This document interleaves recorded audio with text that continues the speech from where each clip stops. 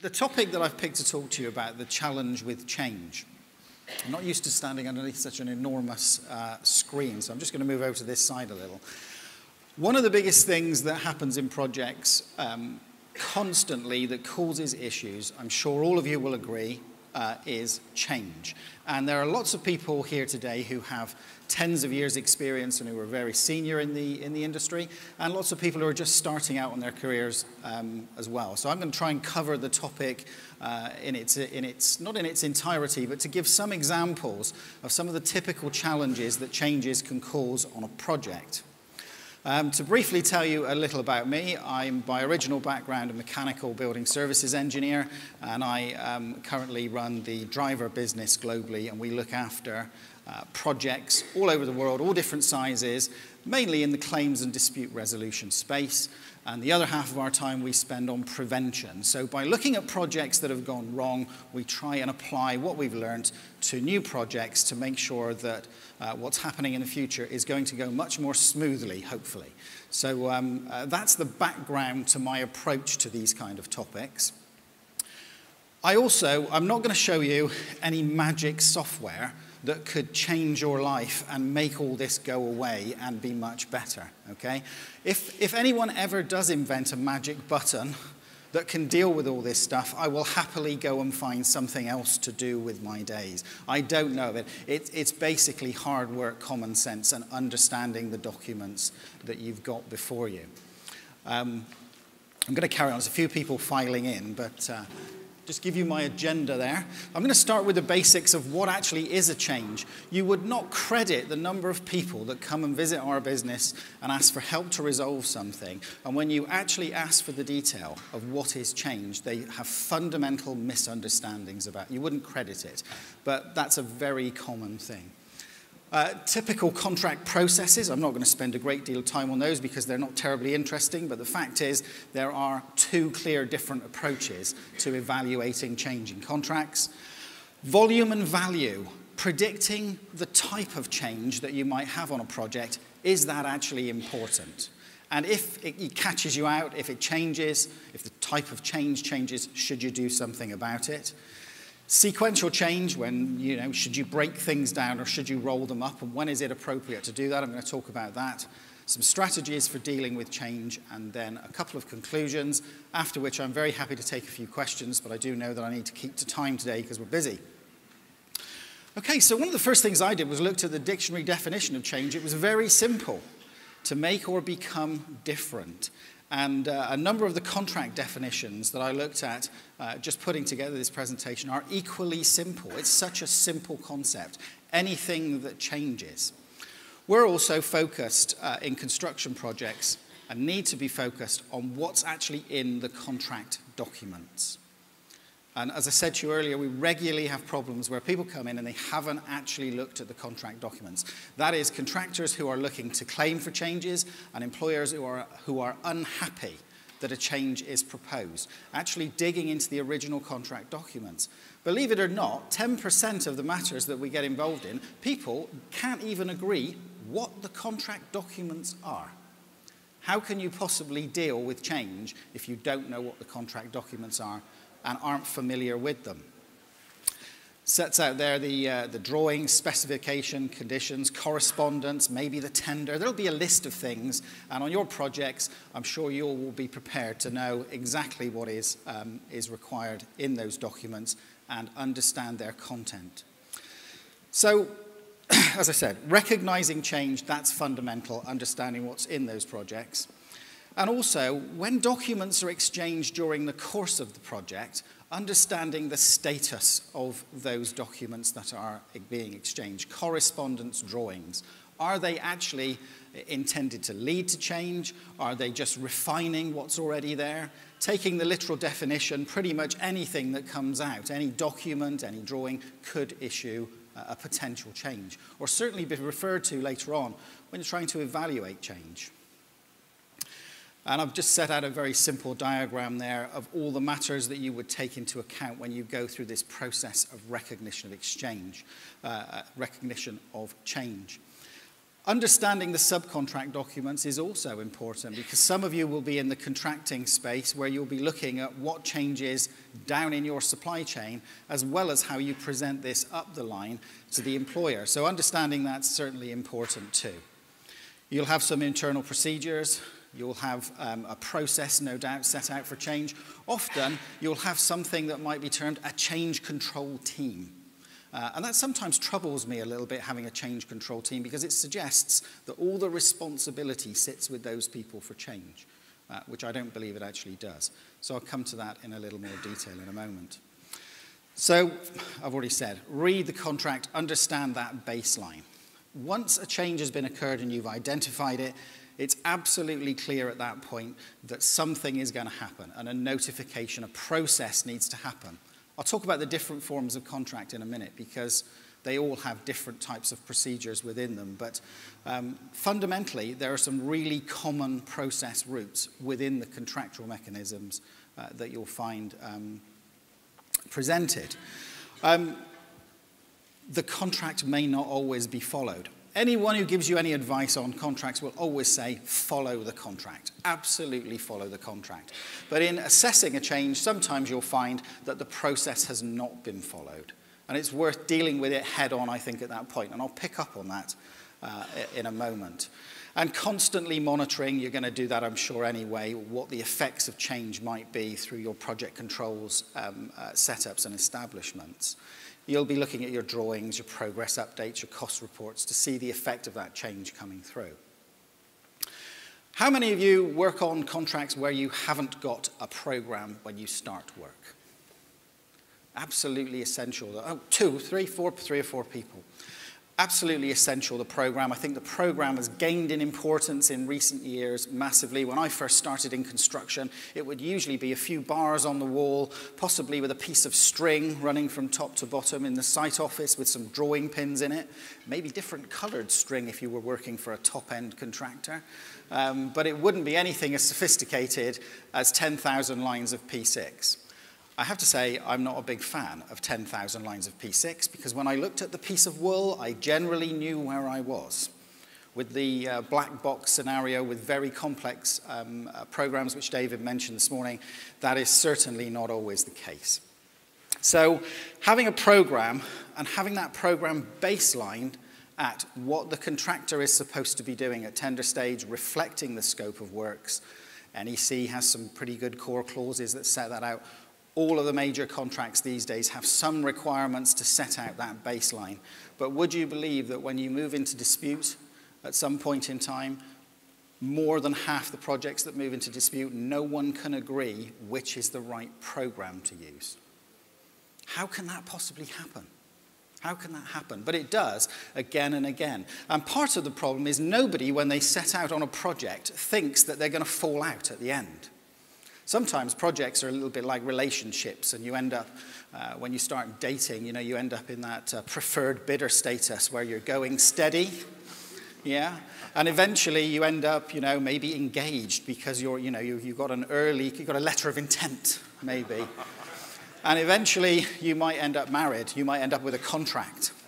And I can tell you now it's very expensive to get out of both of those things if you realize later on that you've made a mistake. Change in the project team. I said earlier, change control teams, I think, are fantastic if they actually work and they do deal with the processes that are given. But formulaic processes produce formulaic answers, and I think you do need to assess in a wider sense whether they're the right processes. I'm not going to go around the list there calling everybody out, but the message for me is that the whole team needs to have some focus on change. It's the thing that will catch you out at the end of the day. It's not just for that department, it's for the whole team, okay? And certainly linking design together into the process and people understanding what the implications are of sending lots of drawings out just to see what the price might be for a certain scope of work. And then, I don't know, do we have show of hands for contractors? Yeah, got a few contractors in. How many of you have ever received a bundle of drawings which aren't bubbled or identified and had to play a fun game that I call Spot the Change? Anybody have to? We've all had that experience, haven't we? It just doesn't help the process when people don't follow those procedures that they're supposed to. But everybody on the team should understand what change is actually about. So, a lot of you are in infrastructure, some of you are in construction. I've got some construction examples of change problems that I'm just going to show you. Show hands for NEC, people who work on NEC. Some experts in NEC in the room. JCT? Yeah, good few. FIDIC, any of you worked abroad or working on, FIDIC contracts in the UK? PPC 2000, probably, is anybody into partnering these days? Does anybody still do that? You all go go-karting and then bowling together and put the thing up on the site office wall. PPC 2000, very popular in some sectors, particularly social housing and those kind of sectors where people just continuously collaborate and produce projects one after the other. A very successful project. iChemie, one or two people flickering with iChemie. There are a wide range of contracts out there, and they all have their own definitions. Well, I'm just going to talk about change as encompassing all of them. So you can call it a compensation event. You can call it a variation, you can call it a relevant event, you can call it a relief event. It's all the same for me, really, it's change. And the message is every single contract envisages that every single project will change before it starts. Okay, so they all have some kind of provision. Although there are a couple of different differences between them, obviously, it's why people use different contracts. Each of those contracts has something in common. Okay, and I'm not doing clauses here, but there's a lot more of you are on NEC, I think, than anything else. But they will all have a provision that allows you to identify a change, to notify a change, to make an assessment of time, to have an automatic slide that shouldn't have been there, possibly. Let's go back to that one. So to allow you to notify, assess the money side, produce a quote, make a decision, and then implement. And also, implement can come up front. You can move the box that says implement, make sure I'm on the right slide, absolutely, further up, and then do the assessment thereafter if that's what you want. But they all have that in common. It's a very typical change process in the contract. They'll all have provisions, and it might not be directly clear when you first start looking at the contracts, but they'll all have provisions for records that need to be kept. I think there's a very famous quote, I think it was Max Abraham said in one of his books, that the three things that people learn when a project goes wrong and they end up in an arbitration are the importance of records, and what was it? Anybody know what the third thing was? Absolutely, the importance of records. So having set out what examples you're going to keep, the effects on the program, your labor returns, all of those bits and pieces, believe it or not, a lot of projects we get involved in, the difficulties come from a lack of proper records. How can that be? We have computers. I wrote an article a little while ago called Smartphones and Smart People. It's online on the internet somewhere. And what I was really saying is, since we've moved over to phones from diaries, people don't keep a daily diary and a workbook. A lot of people like they used to. I certainly don't have a paper diary anymore. I used to write all kinds of stuff in there that I could look back on. Yet, the newer generation of people coming through, and I appreciate that's a sweeping generalization, I have seen people come onto site, see a problem where something isn't fitted, take a video of it, walking around saying, this duct doesn't fit because of this, and this, email that to the office, give it a reference number, send with it a point to the project manager so they've done the notification, all done with perfect records in their hand in a moment. So it's perfectly possible. So why do more than half of the people that get to the end of a project and have a problem not have good records? Just, it's unforgivable, really, isn't it? One thing I do sometimes say when I talk to groups of people is, most of you will visit a building site at some point in the next 2 weeks. That's the nature of the crowd that we've got here. Challenge for you, go and have a look at the project records. They should be there and available, whether you're employer or contractor, if you're keeping the records, it should be available for people to inspect. Go and have a look at the site diary for the last few weeks and see what it actually says. Does it say weather? Rather nice. Does it talk about the number of people that are on site, or is that left blank? Just have a look. You'd be amazed at what you'll pick up from that. So there's a big difference between JCT and NEC, and that was the two forms of contract that I expected you to work under. And That's loss and expense provisions. JCT has always had a loss and expense provision, and for those of you that haven't worked with it, I'll just explain what that is in a moment. Whereas the compensation event system in NEC assumes that time and money will be dealt with together at the same time in the compensation event, okay? And of course, we've kind of moved on a bit from, lots of building projects have moved on from JCT. Should we have a loss and expense provision or not? Show of hands for it's a good thing. Show of hands for it's a bad thing. Show of hands for I don't really know, but I'd really like you to tell me. Okay. Much more people in that middle ground there. Well, I actually think it depends, but it's it's the answer, of course, to most questions, is it? You never get caught out with a question if you say it depends. It also buys you a bit of time to think about what the answer might be. So loss and expense requires the contractor to put in an application supporting why he wants loss and expense, and in JCT, it's the architect rather than the engineer. Equally, an extension of time can be requested. And this sits outside of the variations process. So you can assess this differently and separately. And the employers amongst you will be thinking, that's a rubbish system, because what you get at the end is a nasty surprise because you get a claim. And blokes like you draft them, and it really annoys me. That's what some people might well be thinking when they look at that. As to whether that's actually true or not, you can look at some of the challenges that might come along, and you know, you can tell me whether or not you agree with me that's the case. So, volume and value. I've got an axis here where I'm looking at the value of change on the bottom axis and the value of change at the top axis. And so if you divide a line between the two, in the bottom right-hand corner, let's make sure I'm the right way around, we've got a very low number of very large changes. And I'm going to start this off by also saying to you that sometimes, this is going to shock a lot of you, but sometimes projects go to site that are not fully designed. No, it's true. It's true. Sometimes, no, honestly, it's true. Sometimes that happens. And that means you're guaranteed to have a baseline of change before you start. My first question here is there a difference between the way you manage these two different scenarios? It's a clue in the body language. And are there different problems that can arise from having those two different scenarios? So I'm going to look on the right-hand side. Let's say in the bottom right-hand corner, I'm building a motorway. I'm just making an example here. And I have a new bridge, or the whole thing needs to be 8 inches wider for some reason, or whatever. There's a big change. It affects a long part of that project. And in the top right-hand corner, I've got a building project which has hundreds and hundreds of small changes on it. Is the same change control procedure, is the same contractual procedure going to work in those two scenarios?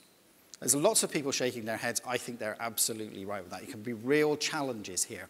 Now, of course, if you end up in the bottom left-hand corner with no change, then you really have, if you're down here, you really haven't got to worry about it. If you end up in the top left-hand corner with an enormous volume of 500 massive items of change, you're in a whole different world as to where you might be. But the two most common scenarios that lead to issues are the ones I've set up here, and the most difficult to deal with is the one in the top left-hand corner. I've seen this on many projects, and I'll give you some examples in a moment. So low volume, high value, that's actually fairly straightforward because the employer wants an accurate number because it's a big change and is more than likely to allow the contractor an adequate period of time to price it. What would be the point of pressurizing a contractor to do that within 4 or 6 weeks if you think it should be 12? You know you'll get the wrong number. You know that the number that comes out that will be wrong will be higher. If you're a contractor and you're not quite sure and you have to make some estimates, are you going to go higher or lower? We could almost do a game here with Bruce Forsyth, couldn't we? Higher every single time if you don't allow adequate time. So really, dealing with this, the contract provisions, the contract mechanisms, I'm sure will work in any of those forms of contract we've discussed. This is all about adequate time and adequate resources to actually deliver the pricing of that change. So that sounds to me fairly straightforward. The project that, I know there are several different projects that I can think of. Here's one particular one which went to site, I would say less than 30% designed, and it was a refurbishment and change of use of a grade 1 listed Victorian building. okay? Not something that you would go into without some forethought you might have thought. And I've picked a number there of 5,000 changes. I think there were actually 3,500 changes that fell below £1,000, and the job went on for 3 years instead of 18 months, and ended up in an arbitration at the end. Now, some of you might be thinking, surely that never happens. Well, we have 435 consultants working full-time globally, doing nothing but this type of work. So if you haven't come across it yet, trust me, out there, this actually happens. And that's a really difficult scenario to deal with, isn't it? Because if you're doing changes in your projects at the moment and you're looking at your compensation event process, how do you allocate the true effects to those individual changes? If somebody says, move that radiator from there to there, that's quite an easy thing to do. You can price the actual cost, you can price the labor, possibly the defined cost, I would say, if you're on NEC. But actually, when you've done that 50 times, there is an effect on the end date. But how do you pick that up in those individual tiny little bites? These are the kind of problems that people experience.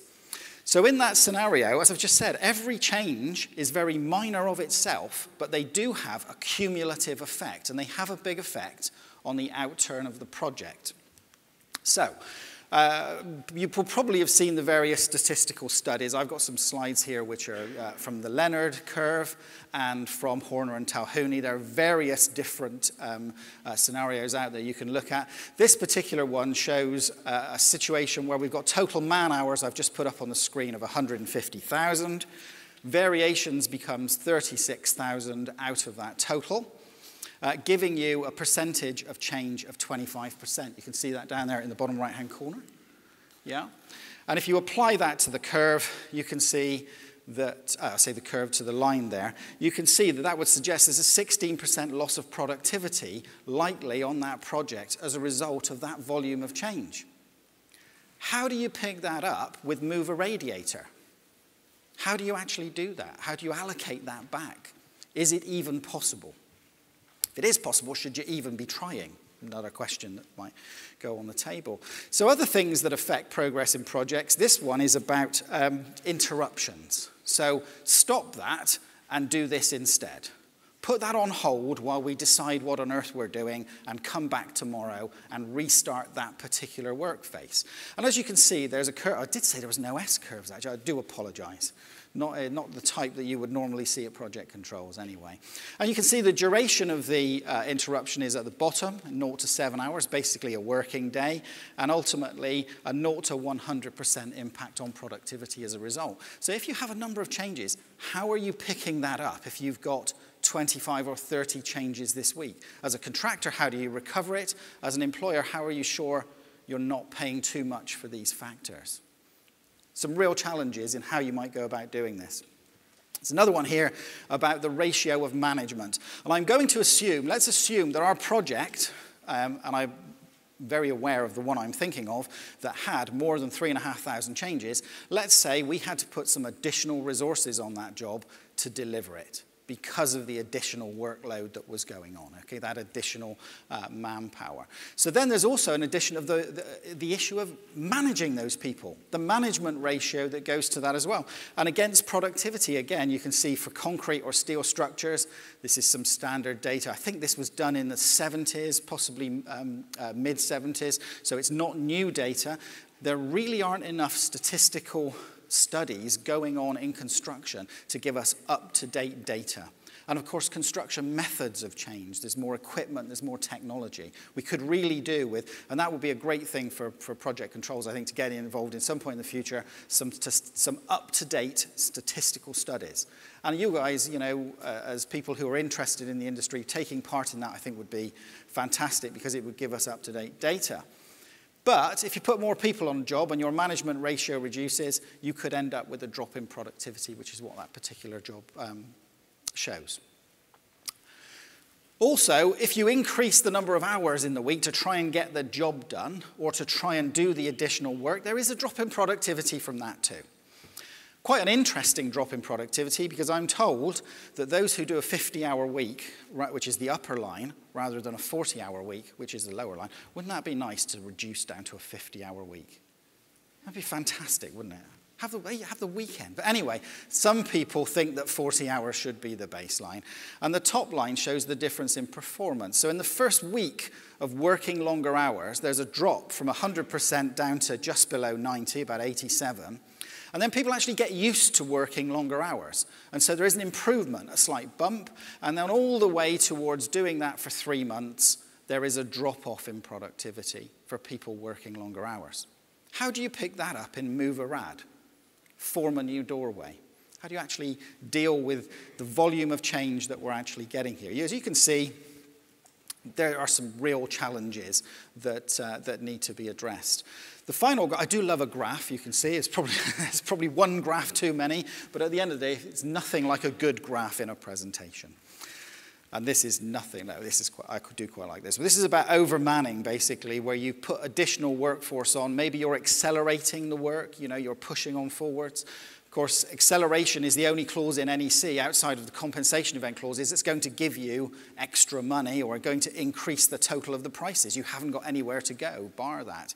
But when you're pricing or when you're reviewing a contractor's price for acceleration, or let's just say you're reviewing it, there is bound to be a drop-off in productivity if you have additional men on the work faces. I think that's accepted. Whether it's worth £1 or £1 million depends on your perspective and your evaluation, but it's something that probably does need to be factored in when you're assessing change. Very, very difficult to do. This is why these effects, we all accept, I think, some people might not, I guess, we all accept that these effects actually take place. They actually happen.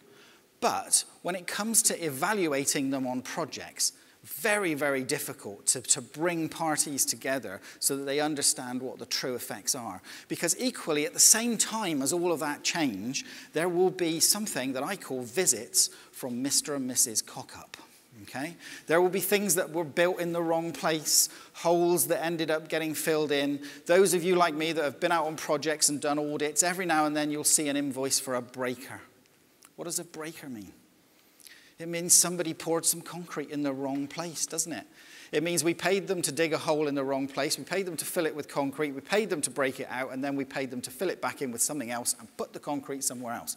So those own goals need to be accounted for. And often employers will lose trust in the contractor's figures because they know that they have not necessarily accounted for the own goals at the same time as trying to account for the variations. So that can cause some real challenge. Hopefully that's not just a heckler.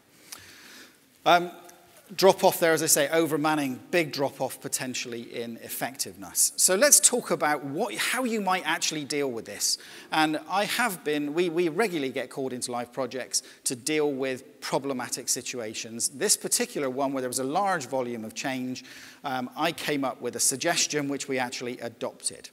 And what I decided to do was to split it by discipline. There was a dry lining package, a mechanical package, an electrical package. This is obviously this is a listed building, so there's these trades working on the job, okay?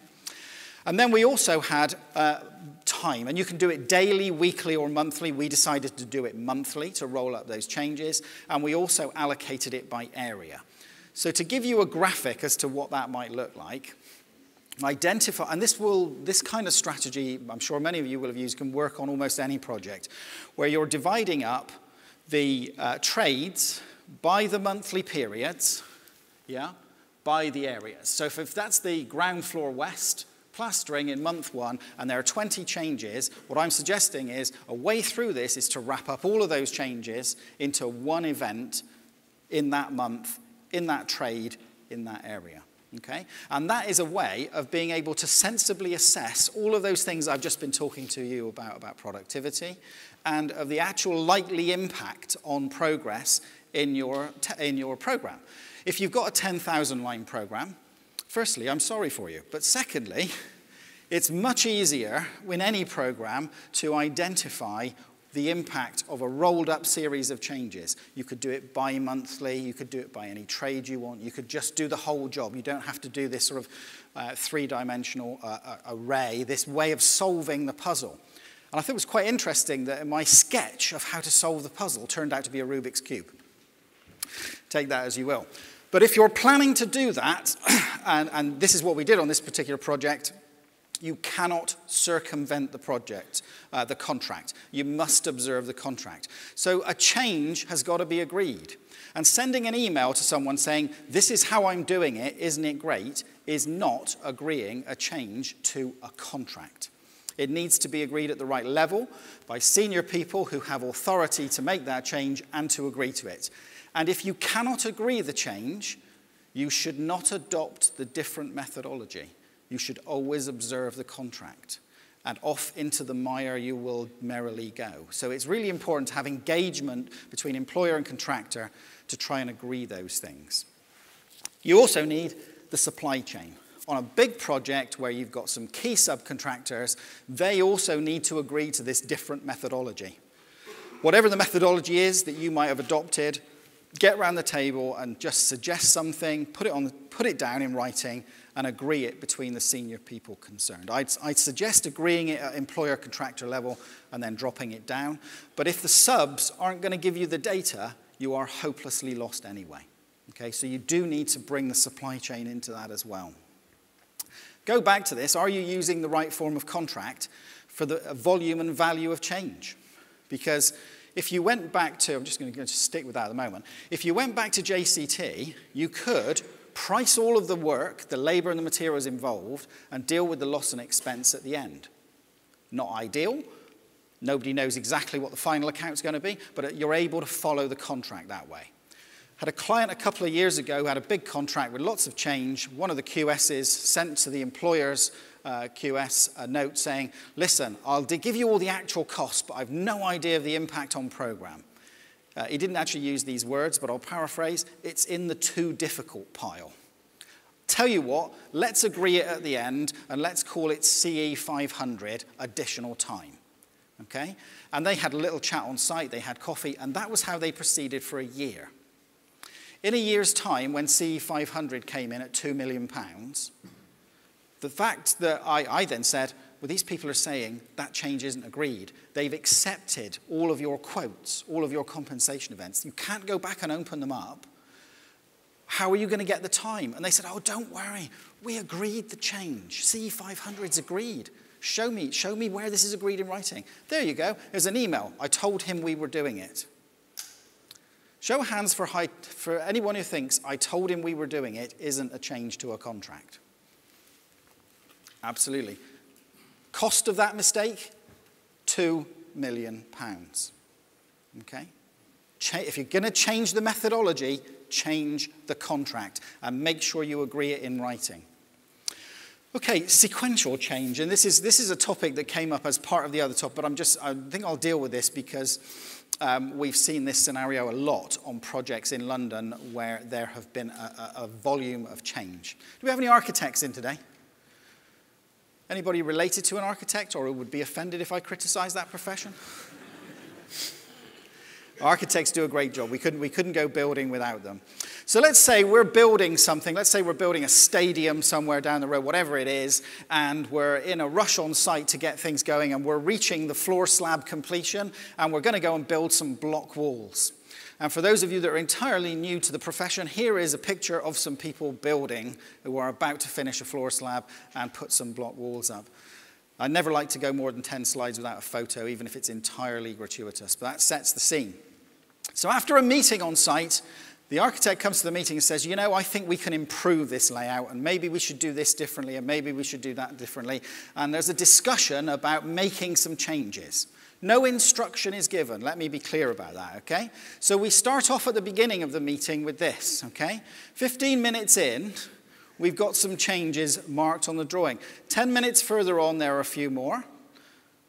And before long, before we've run out of coffee and donuts, there are all kinds of changes to this project, okay? So this blockwork layout is changing as they think of new ways to do this, because this design was rushed through, okay? It wasn't actually finished on this particular project.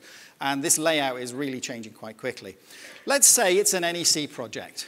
Now, all of you experienced NEC users would get an early warning notice out straight away saying, if you want to change this, you need to say now, because in 2 weeks' time, this is going to be built. Okay? And it's wasted cost. So the first thing you do is get an early warning notice out.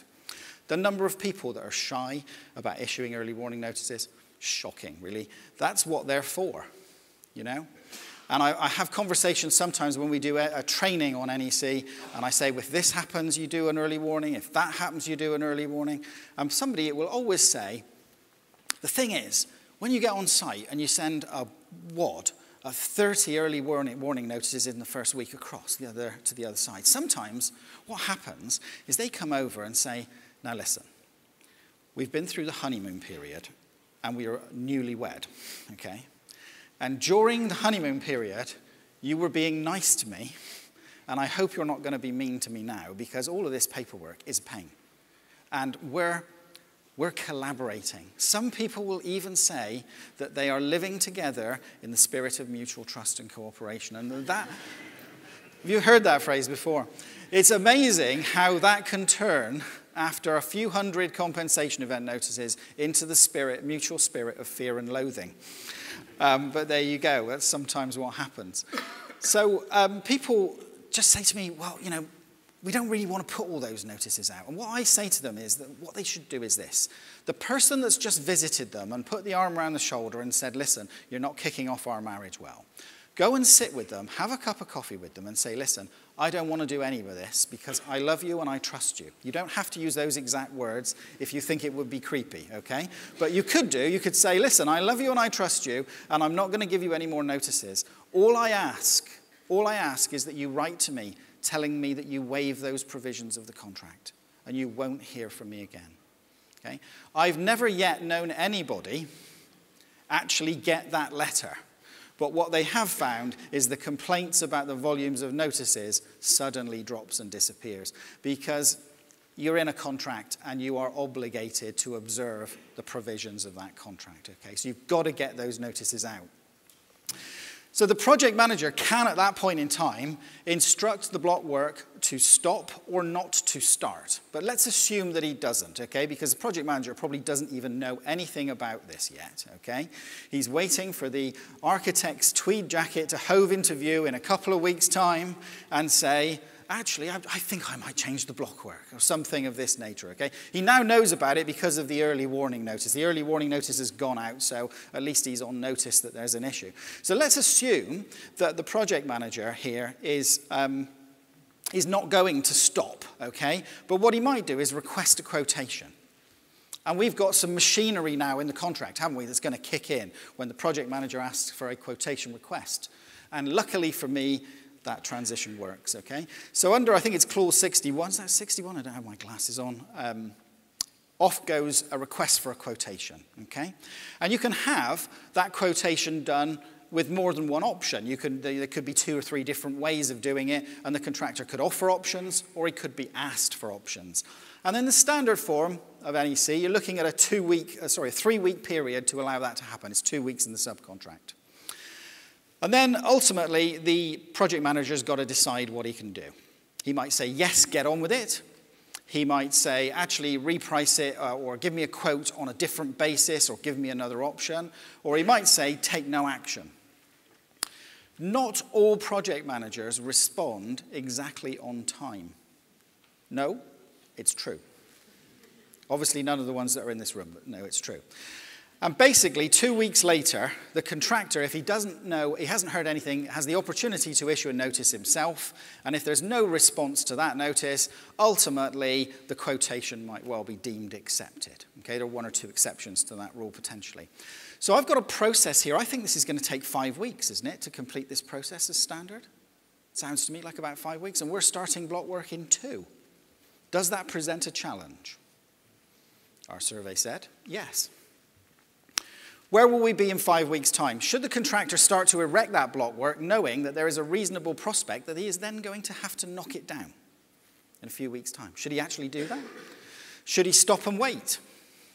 Build the walls that might get knocked down? Should he go off ordering different size lintels? Because otherwise there might be a stop period for procurement to actually do that. What should the contractor do? A show of hands for that he should pause until there is clarity. Yeah? Show of hands for he should crack on and build those walls. Yeah? Okay, it's an interesting 50-50 split. I'm going to go with crack on and build those walls. And I'll tell you why I'm going to go with that, even though it's the wrong thing to do morally, and from an engineering point of view, and from a building point of view, contractually, it is 100% the right thing to do, because you are contracted to make progress. And if you stop, and in 3 weeks' time, the project manager gets his printout, gets his estimate, looks at the quotation and says, computer says no, carry on with the block work, you've lost 3-4 weeks, and you've got no excuse, because you should have progressed it. Okay, so you've been placed in that position.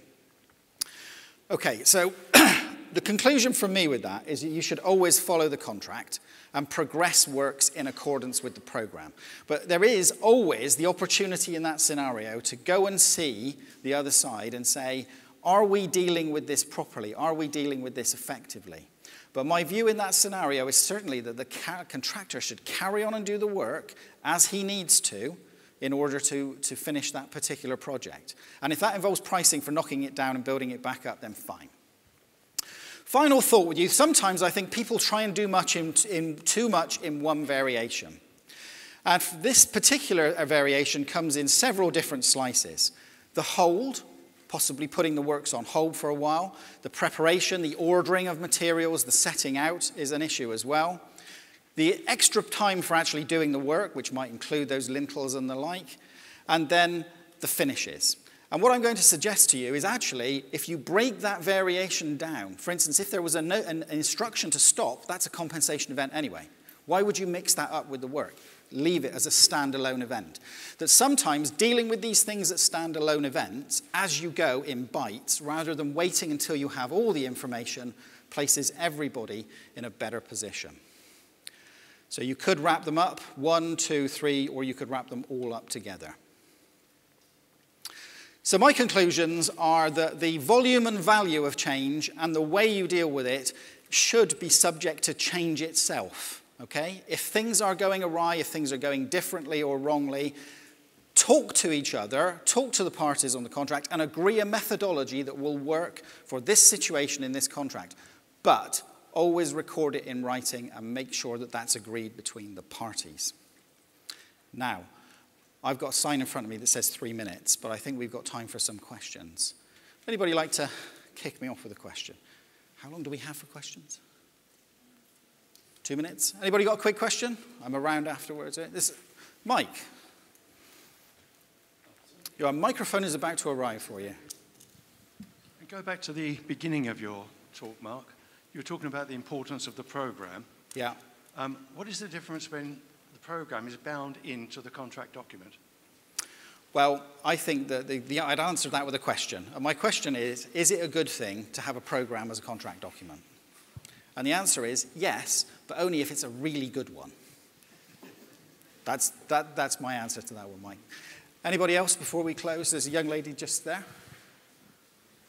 Change management is definitely a culture within managing contracts, and there's a very big swing between the the claim culture, really. Bring your lawyers and your contract managers in before anyone else and start registering your claims immediately, and the I love you and want to be your friend and let's just work together on everything, which you would think one sometimes leads to the other. But how do you find that balance? Because as project controls and contracts people, we're led definitely by the project managers either way and on how they want to manage when we know. That's a really good question. The answer to where you find that balance between the contractual and not is to get everybody together at the start and agree how you're going to overcome those these are social issues where people don't want to confront difficult topics. They don't want to say, listen, you snore, I can't stand it. You're going to have to stop it or it's over. You know, they let things fester for a long while before they actually deal with them. And I think you've just got to cut through all the politeness and up front say exactly what you mean. So it's about that culture of openness Openness doesn't necessarily, it's not the same thing as collaboration, and it's not the same thing as calling in lawyers. It's just being straight with people and direct. Thank you. Do we have time for one more, or shall we call that a, I think, okay, obviously such a clear talk that nobody's got any questions whatsoever. I'm around for a little while. Thank you very much for coming along. Thank you.